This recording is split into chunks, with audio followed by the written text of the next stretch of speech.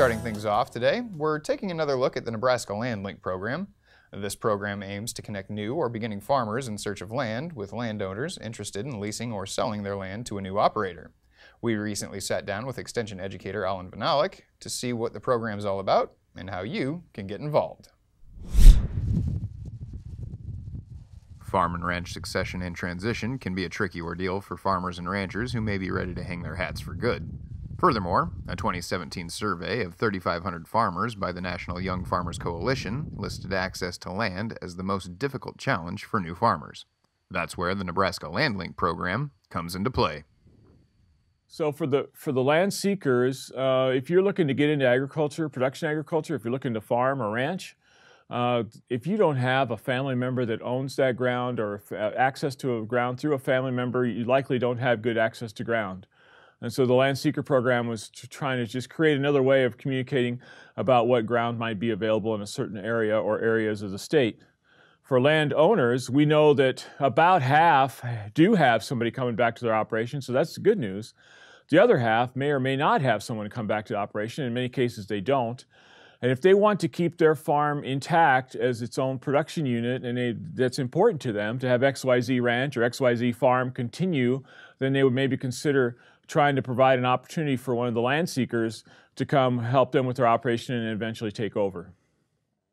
Not only does this program bolster the probability of a farm or ranch operation staying functional after the original operators have moved on, the program is also beneficial to businesses of rural towns and the overall economy of the state.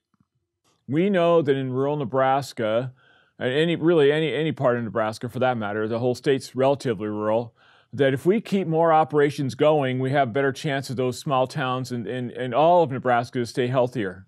If we start losing operations out there, even though all the land's still being farmed and all the ranches are still being grazed, we will lose businesses on Main Street. We know that inherently. So if we keep more operations afloat, it's kind of the purest kind of rural development or the community development, just keep operations going without them becoming larger and larger and larger all the time.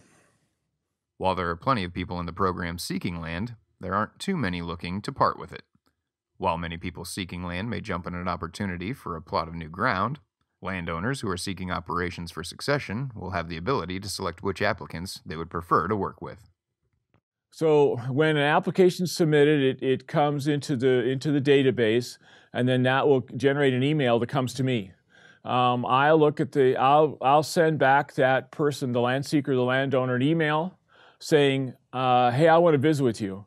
And when I visit with the folks, then after they submitted their application, I'm asking them things like, what did you mean by what you said by this answer? I'm trying to make sure the application is complete. I make sure I understand what they're seeking, or I'm offering what they're offering.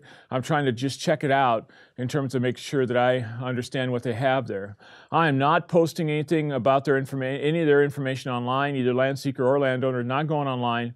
But then, as I have landowners register their land, I'll look at land seekers that might fit, and I'll send those seeker applications to the landowner, and the landowner can decide who they would like to visit with, or if they would like to visit with somebody, or if they'd like to interview them, or have them come to the farm or ranch. They can do that at that time. I'll be out of the process. Everybody can pick their own, pick who they'd like to work with. But I'll be kind of the clearinghouse of that information going back and forth. I'm basically not going to deny anyone a chance to apply. And we'll let the landowners decide who they would like to visit with in terms of matching seekers, the actual match of the seeker to the landowner. As of now, there is no cost to apply for the program in-state or out-of-state. However, a small fee may be appropriated for some out-of-state applicants once their application has been approved.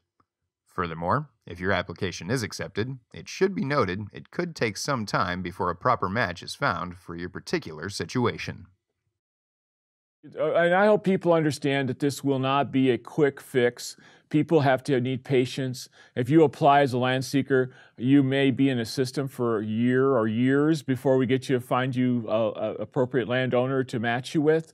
And if you apply as a landowner, understand that I'll be probably sending you land seekers pretty much right away, but you have your choice of who you'd like to work with, and if none of those match, you don't have to accept them right away. We'll work on it. I look at it as a kind of a long-term process. While many new farmers and ranchers will always be seeking new land, there may be several reasons a producer may want to turn their land over to a new generation. In either case, the Nebraska Land Link program could give you a head start on the search for new land or tenants.